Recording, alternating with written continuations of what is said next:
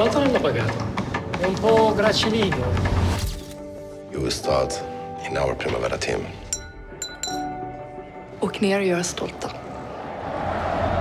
Quite early on, me and the director, Ronnie, decided that I'm not playing the real Martin Bengtsson in a way. I'm playing like a character that's based on him, because we did so much in the film that didn't happen in real life, and also vice versa. So I kind of felt that I had, quite big of a freedom, if you know what I mean, to do kind of what I wanted to do with the character.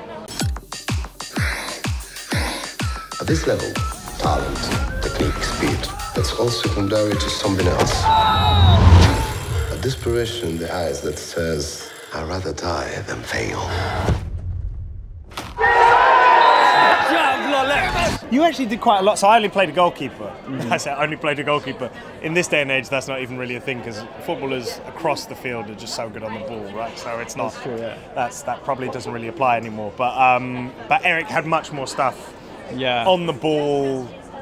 Yeah. Being impressive. But I suppose there's getting into the psychology of a sport that is so demanding, where the pressure is so high, where the stakes are so high, where there's so much money behind it, and you go out and do your work every week in front of potentially tens of thousands, millions if it's televised. It's really, I suppose, the film is about that pressure cooker, more than about good ball skills, though. Yeah, well, Erik worked on that and had some of that.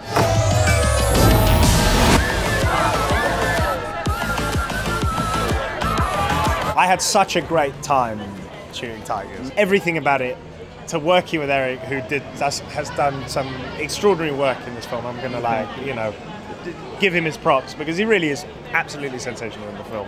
But to go with his quality as an actor, his talent and his craft, and him as a person, and when you're working with people that you enjoy working with, as with anything, it makes it enjoyable. And that enjoyment is very much, I think, part of what we do, and I think that translates to making the film a better film for it. So. For sure, and we also played off of each other in such a good way, and when we just had fun basically, and just played a lot of improv as well, so it was amazing. Yeah. Guess you're expensive then. Why? Because everybody hates you already. It's a great festival, and it's great to be able to share the film, especially with the pandemic in between.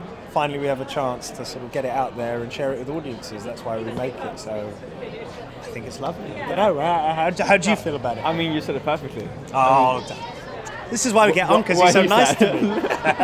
What do you say? Yeah.